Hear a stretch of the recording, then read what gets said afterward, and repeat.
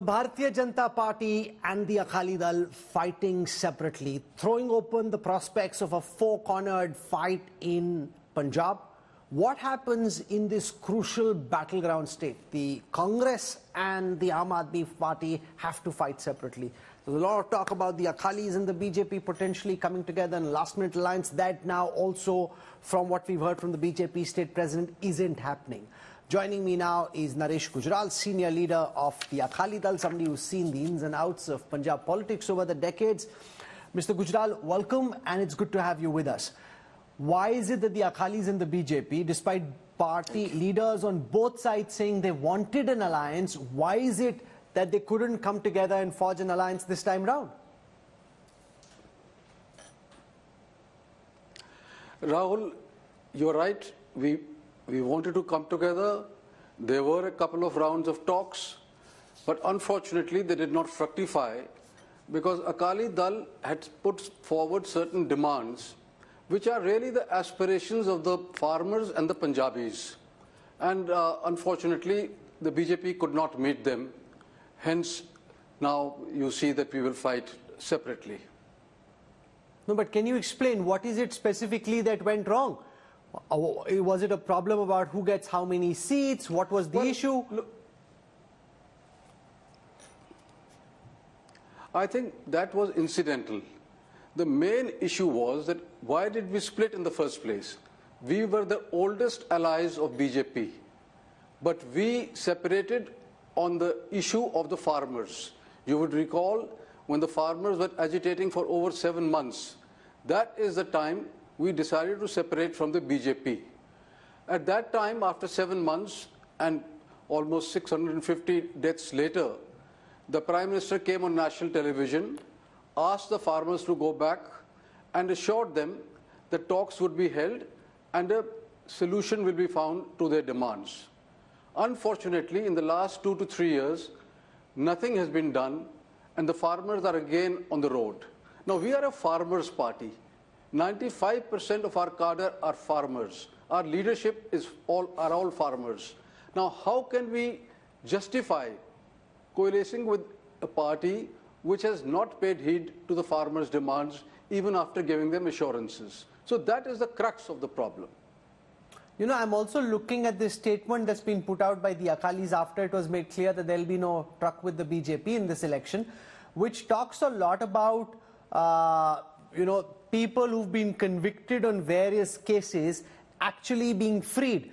The release of Bandi Singhs who've completed their term, that this is a promise that's been made. And if you go down the list of people who are being asked to be freed, it seems that the Akali Dal is pivoting once again to hardcore Panthik politics. Is that how you hope to find your identity again now that you're not in alliance with the BJP? Rahul, we believe that the laws of the land should be applied to everybody equitably. You cannot differentiate. We have certain laws. There are people who have finished their terms. There are people who were convicted for 18 years. They've been languishing in jails for over 30 years. Now, this is the demand of all Punjabis, and especially the party that represents them, that those who have finished their terms, you let them free. You've done it in other parts of the country. Even Rajiv Gandhi's killers have been released.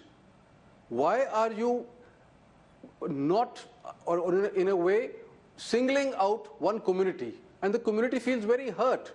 And assurances were given to this community time and again, but those assurances have not been kept.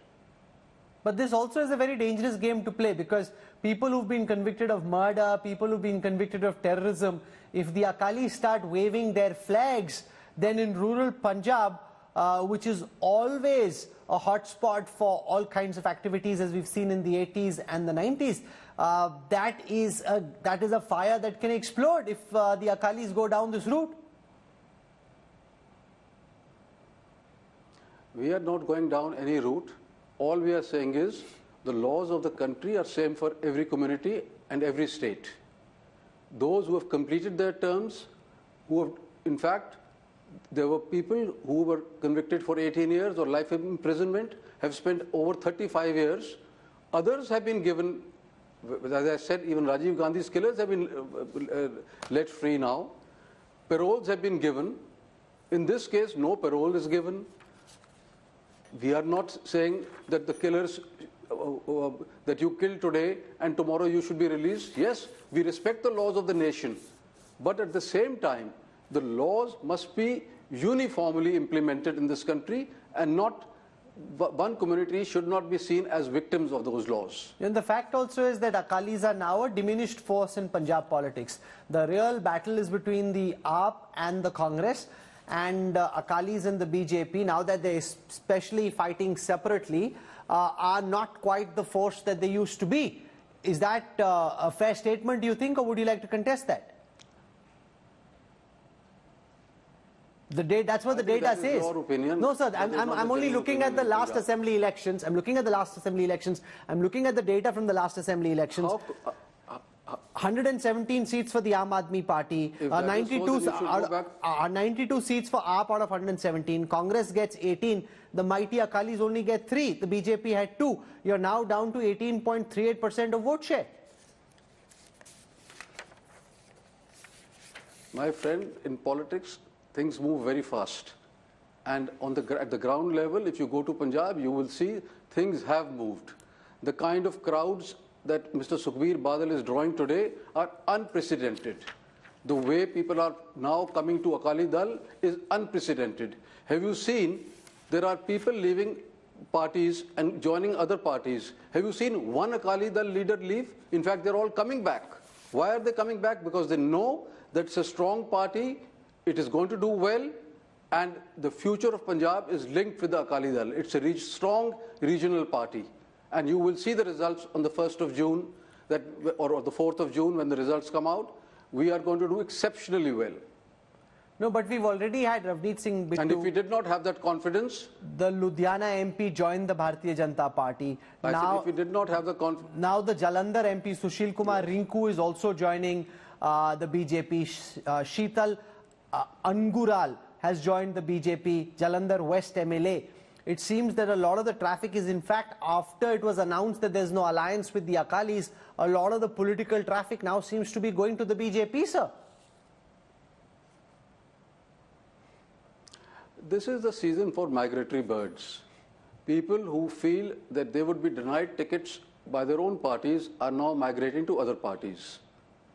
Now, I don't want to comment on their performance, but the fact is that if they have a feeling that their own political party will not give them the ticket again, and they move, that really goes to show their political plight. But like a Bittu, there was no indication that he wouldn't be given the ticket. Maybe he thinks that the BJP is a safer pasture for him, and which is why he's chosen to go. That is what not I am hearing.